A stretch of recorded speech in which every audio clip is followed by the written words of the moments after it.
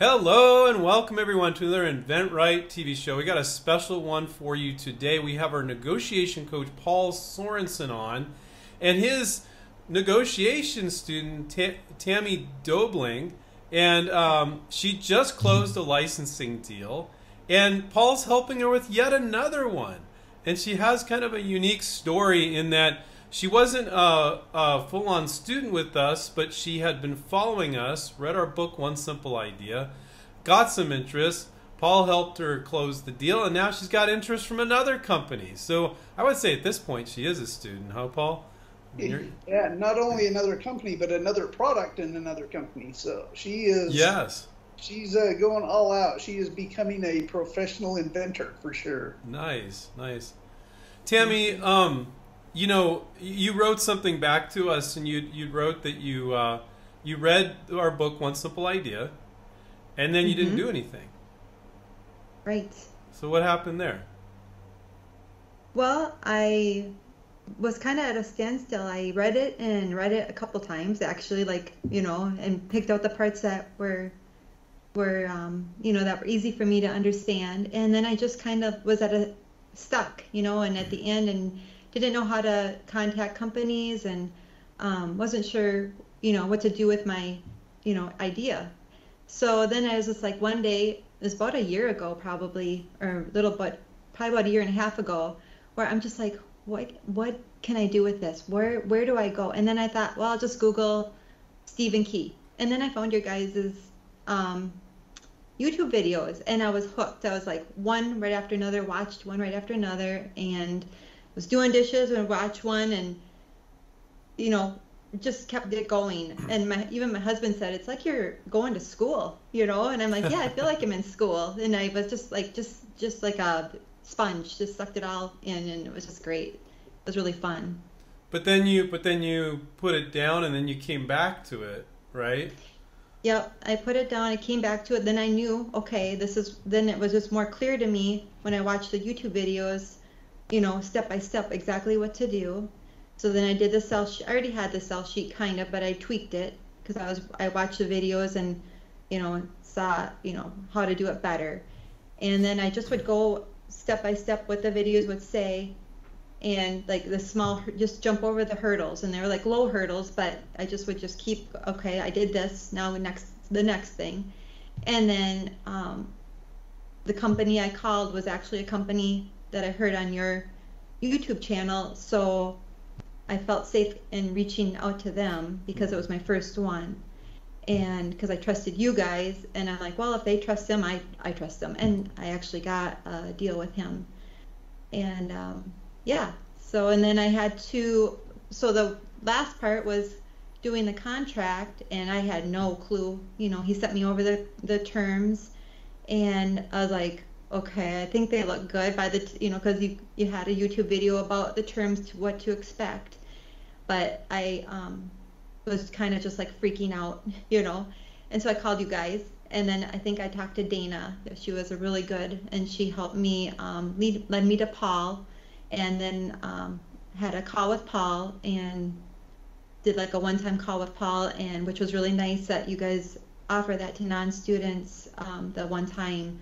You know, if you don't want to pay for the whole thing, the whole shebang, you can do that with you guys, and I really appreciate that. That was just like, I mean, great, you know. So it really put me at ease and calmed me down. And Paul looked at the terms and like, okay, and then he led me. He like, you know, just kept leading me what to ask for, and you know, just kind of like word for word told me what to say in the email, and just so it was so easy. And then so then I got the final contract. Paul looked that through. We went over that bit by bit, and he explained every term to me, so it was really clear that I wasn't like getting a scam or gonna be taken advantage of. So it was just, it made me put my mind at ease, and it was a really good experience. Made you feel a lot more comfortable? Oh yeah.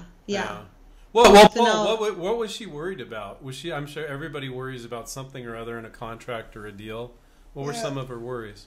Contract language is just odd to begin with, and then even if it looks good, you don't know if it's normal or if they're trying to slip some tricky thing in. And I've seen that too. Not necessarily that they're trying to trick you, but it's more slanted in their favor. And sometimes with just a small ask, they can adjust the contract wording or something, add something in that didn't have. I mean, every contract's so different, it's hard to really say, but it's just nice to be able to come and we know what's normal and what's not. More than anything, that's a huge benefit. Right. That's great. So you closed this deal, and now Paul's helping you with another deal. Yeah. You're just hitting him out of the park here. I guess. What's going on? I know. Yeah, my husband's like, well, call Paul. You know, because I'm like, what do I do? Call Paul. Did you talk to Paul today? Yeah. So yeah, it's been, we're trying. We're in the process of doing another one and waiting for the contract. So hopefully. So your product's on the market, so you can share what it is. Can you go over and share? Well, I don't know if your headset will let you go over there. Yeah. So I'll just unplug myself for a minute. All right. Can you still hear me though? Yeah, we can hear you. So it is. It's called the cardboard headboard. So it is cardboard based instead of a wood based headboard. So it's lightweight, and I thought for college students, because what college students worry about is like the damage to the walls. So it is attached to the wall by command strips, and then they can just take them off damage free, and then they can hang them up themselves. So I did, we did printed ones, we did upholstered ones that are fabric color, covered, and then wood look that looks like shiplap. So yeah, they're cute and they're lightweight for students, and we just did a test run on those this year. So the sales weren't tremendous, but it was fun to get an idea out and knowing that it was mine and it's somewhere. But it was a test run, so hopefully next year he's already talking to me about marketing it differently and and getting it out there more. And I mean, he took me in. It was so hurried and last minute, and thankfully we got it even in the season. I couldn't even believe it. So we were kind of in the middle of the season, the dorm season, which only lasts like a 3-month period. Yeah, that's a unique thing, right, Paul? Yeah. I mean, it's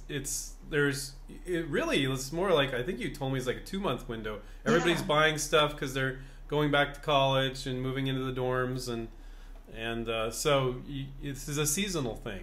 Seasonal product. Very seasonal. Yep. Yeah. So hopefully next year it'll be a lot more, but it's just fun. Like I said, it's just knowing that I'm able to do this. I have a ton of ideas written in my phone, so I'm not afraid of idea shortage right now. I just can't wait. Now I'm kind of like getting bored with this one already, and I'm like ready to move on. Now, the second one that Paul's working, that one's not closed yet, so we can't talk about that particular product. But it's in bathroom, Paul, I guess. It's like complete different, kind of more of a home goods. Yeah. But the cool thing is it's almost a completely different category. So it's not like she just is focusing on the dorm stuff. And there's a lot of value to that. There's value to staying in the same category because you get to know the players, but equally so when you branch out, now players in both categories, and so no, she's doing it perfect. It just is awesome. Now, how many? You didn't reach out to many companies for this first one. Literally one. For the first one, I did. Well, actually, I did a couple emails, but that was my first. My first one was Dormco, and then after him, I did before I heard back from him, I did a couple. But yeah, he was the first one I reached out to. And then, how many do you reach out for the second one that Paul's helping you with? Probably like 6. Wow, not many. Yeah, you might, Paul. She's hitting it out of the park because we guide people to reach out to 20 or 30 companies. Typically, and on our third product, I hope not. But in her third product, she might need to do that. She might go, Right. oh, it's 30 before she gets interest. But You do have to be careful. I had a student years ago that she licensed very similar. I think it was the second or third company she called. They immediately said, yeah, we want to license this. Well, she was a regular student, so we continued to work on more products, but that ruined her. She thought it was always going to be that easy, so she got frustrated fast. It's always good for everybody to realize that it can happen really fast, but it also is more common that you're calling for several weeks or even several months, and we're talking 30, 50, 60 companies that you're going through. But it all is based on the merit of the product, the list of companies you have, and the timing that you have of hitting that company. And so it can happen, and you're living proof that it can happen. yeah, it's fantastic. Easy. Yeah, hopefully hopefully it'll continue. I mean, I'm ready to do the work. It is hard. That is the hard part. It's like, finding the companies, but that's, the hardest part, but that's not even super hard either. So for anybody that procrastinated a little bit like you did, like almost every inventor on the face of the planet does before they start reaching out to companies, what do you have to say to them about it? About getting going? Well, like they always say, just do it, because otherwise you're going to see your product on the shelf and you're going to be mad. And that's what I kept thinking. I'm thinking this is going to be in the store and I'm going to be kicking myself. I don't know why. I feel like everybody could read my mind and know that this thing is, I have this in my house, and, I thought somebody's going to steal it and I'm going to be mad. And I don't know. I just feel like it's just fun to accomplish a dream and a goal, it makes you feel confident. And the first one you do is the hardest. And the second, I'm only on my second one, but I feel like already just by doing one, I have so much more confidence. And I even said now with the second one, with my next, every time it's going to get easier and easier, and I'm learning more and more. Paul's sharing things with me too, like, not to get into it too deeply, but like as far as like Google searching your patents, and he gave me a tip the other day with using a certain site to find Google patents, and that was excellent. I mean, it's stuff you learn too by talking to people, and Paul and other inventors too. I'm sure that it gets easier every time and you learn more, and so it's not, the first one is the hardest. Paul, So do you feel get past that, do you find that that's true? The more people do it, the more comfortable and familiar it gets, and people just get better and better at it? After the first one, you realize that ordinary people can do it. That's how I felt when I licensed my first products. It's like, I'm just a normal person. That's kind of cool that I can do that. And then you get a second one, and you keep moving forward. But what happens is you get it down, you realize you can do it, and then you start refining yourself in all of the different steps, from fleshing out your product to creating a better sell sheet to getting more comfortable talking to companies as you're pitching. And you just get better and better. And especially when you start getting that experience calling companies, that comes across to them. They can tell this isn't your first rodeo, because you just flow better and you don't stammer around, and sometimes you can even guide them a little bit. And so, yeah, absolutely. The more you do, it's just like any skill. The more you do, the better it is. The better you get at it.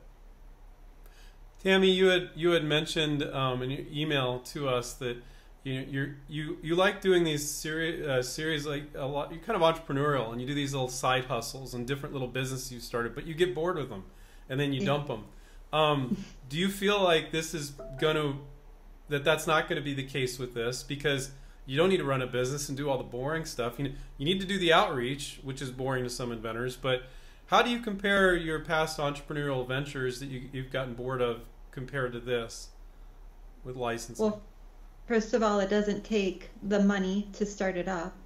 Your idea. I mean, and my ideas are pretty simple, and the way you guys teach how to do ideas, it's pretty easy to do like prototypes, and you can do it at a very low cost. And once you're done, I mean, once you're done with the deal, you can move on to your next, and that's perfect timing for me, my attention span. It's like, yeah, sticking with the others.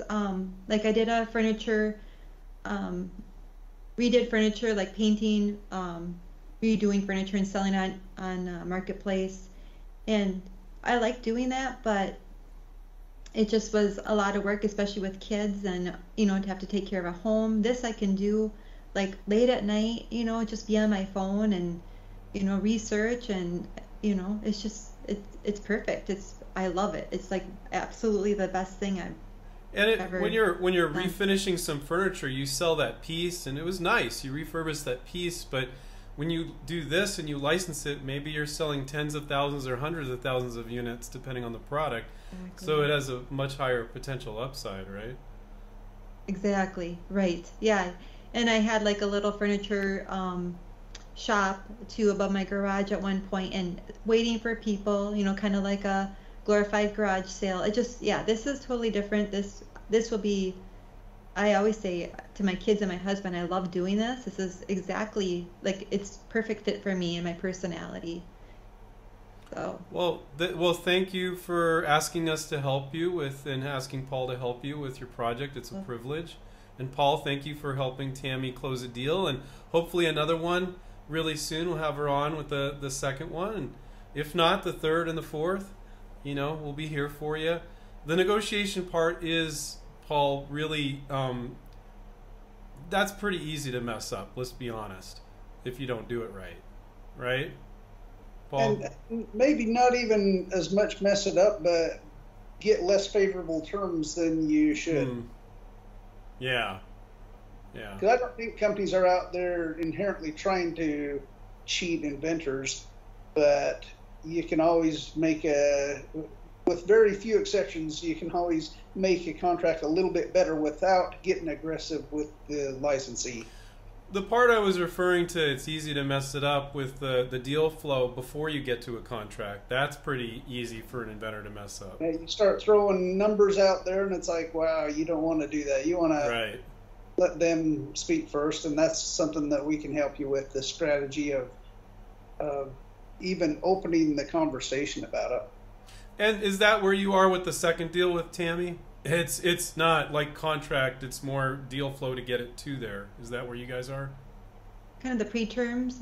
Yeah. Yeah. Yeah.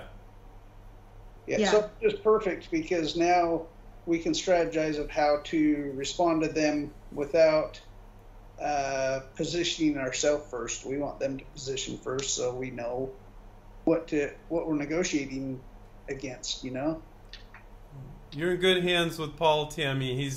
Oh, I know. He helps our students every week with their deals, so he starts to get, you do something that much, you get pretty good at it.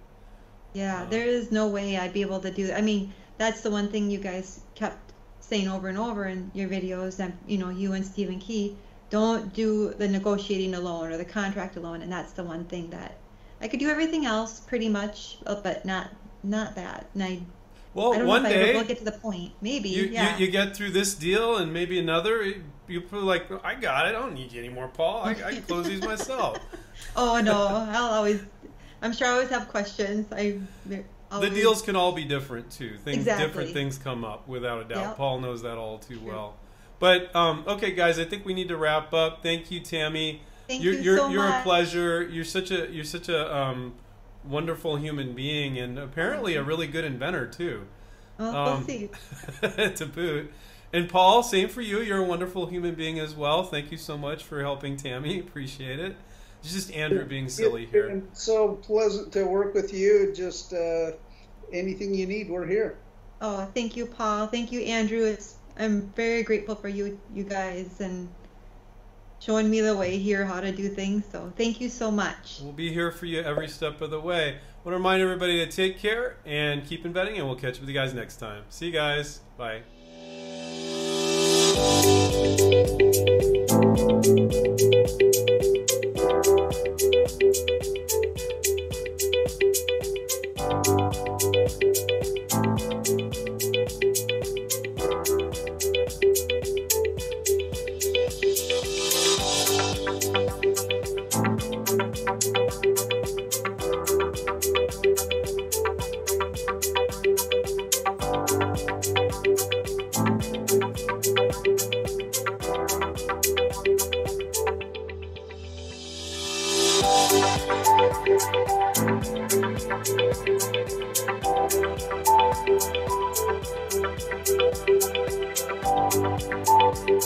you.